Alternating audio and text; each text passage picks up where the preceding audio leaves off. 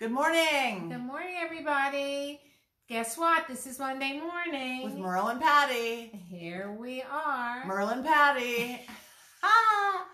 Full board holiday season. It is December. Whatever you celebrate everything. That's what we do. Yes.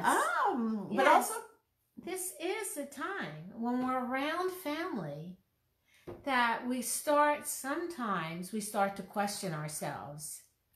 Hello, everyone. Hi, everyone. Love you. And that's the connection.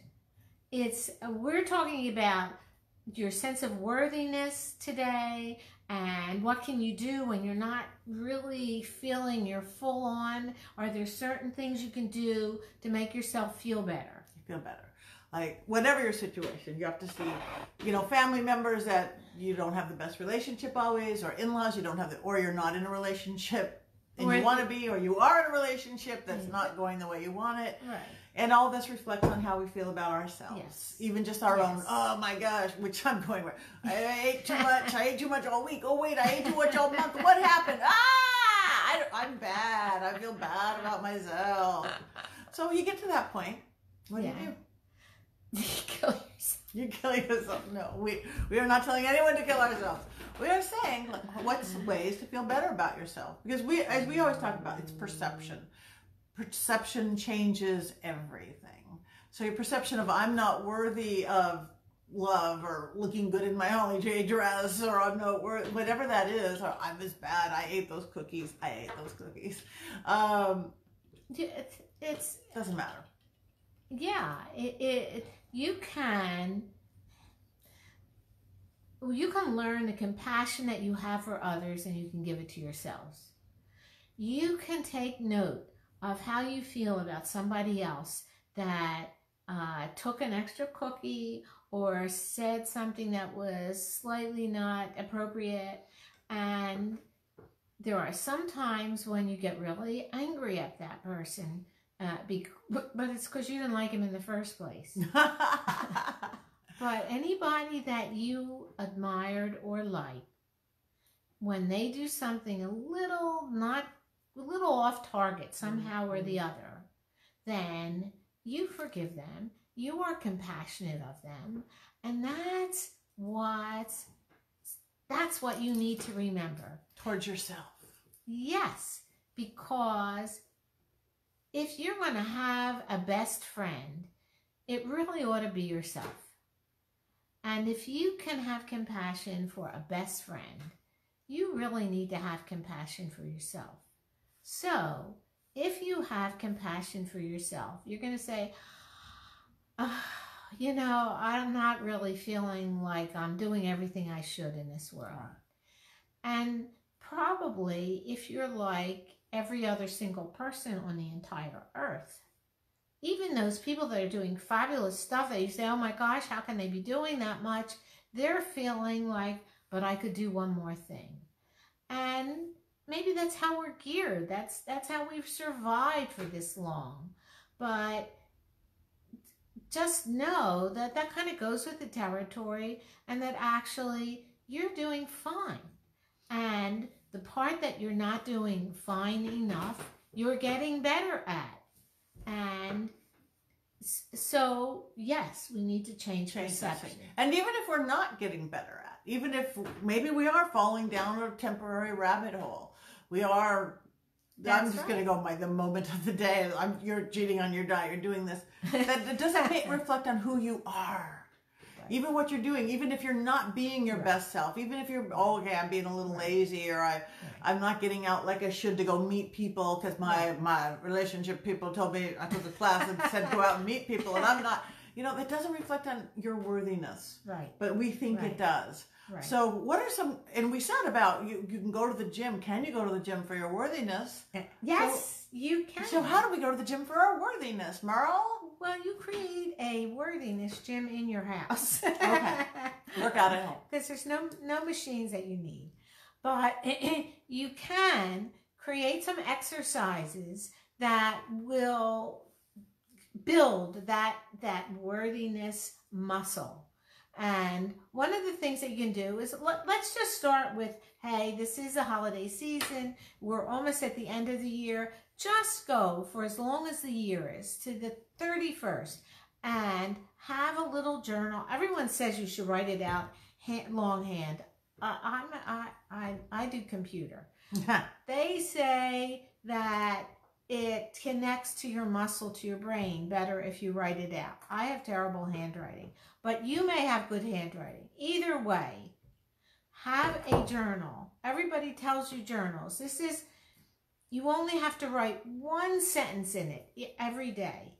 And that one sentence is one thing that you did that was a good thing that day. That's all, just one thing. And you can never be stuck with either I didn't do anything.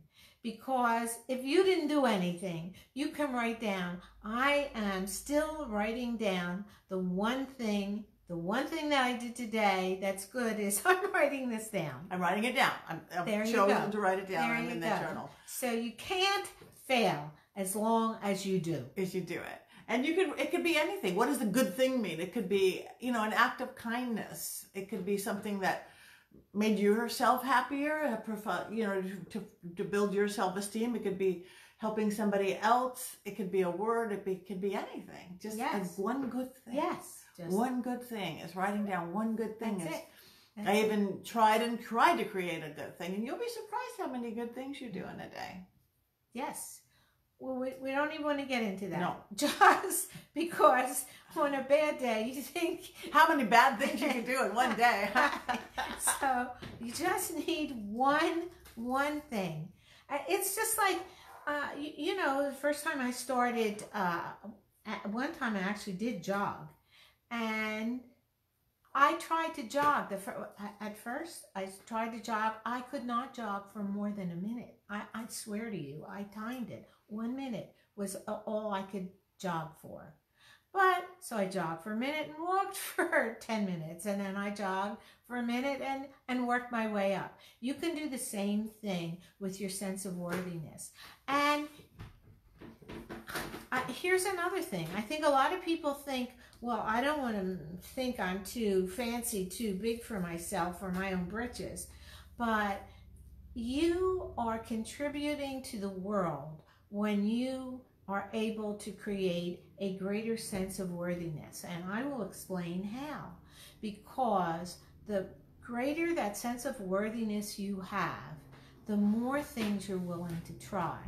The more things you're willing to try, the more things you do that are successful. The things that you do that are successful, even if you're thinking, oh, they're just for me.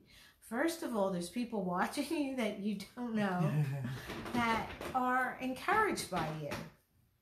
And it just gives you the opportunity to do things that will, when they affect you, they will also affect other people. So by bringing your own vibration up, you're bringing vibration up for everybody. Yeah. Because energy is energy. I'm the energy witch. So it's like about those vibes you're putting out, even it's like, oh, life sucks. I suck, blah, blah, blah. That's like your little black hole walking around. And if you're just going, okay, well, I might suck a little, but dang it, I petted a cat today. I helped an old lady across the street today. I did this today. You're sending out a little bit brighter vibrations and energy. And then I'm feeling really good now, actually. I did laundry, whatever the heck it is. It doesn't. And then you are shining brighter and brighter, and that reflects on people. It's like a smell. It's beautiful. But guess what it is, Merle? Oh, it's 11. Oh. It's the magic number. We started something last week where we all want to do a little bit of magic, make a magic wish. Yes. 11 is a sacred number. We could talk for a whole hour about what it means to different people. It's an angel number. It's a wish number. It's a sacred number. It's the arches. It's all sorts of things. But right now, it's 11:11. Everybody, since we're on worthiness, why don't you think about something that you did today that was good, or that you did yesterday, because it's early for some parts of the world right now. Well, they're watching us, so we know they did You've one done thing something good. Or your good thing. So and then just for a moment, make a wish with that. Something you want to do more, and something that you want to get out of it. It's okay to want good things for yourself. We don't have to feel guilty about that, but that's another story. Yeah. So just everybody, for 1 second, close your eyes. Yes. Make a wish. What did you do with good? What do you want to do good? What are you grateful for?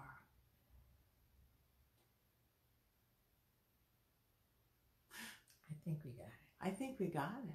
Yeah. We are worthy for you guys, for listening in, for Ian and Katie and Yvonne and Bradley and everybody. Thank you. And everybody we didn't mention. So come back next week. Oh, no. Come back tonight, 8 p.m. Pacific, 11 Eastern for Merle's Pearls. Merle's Pearls of Wisdom. But I don't have to. Same time, same place, be here.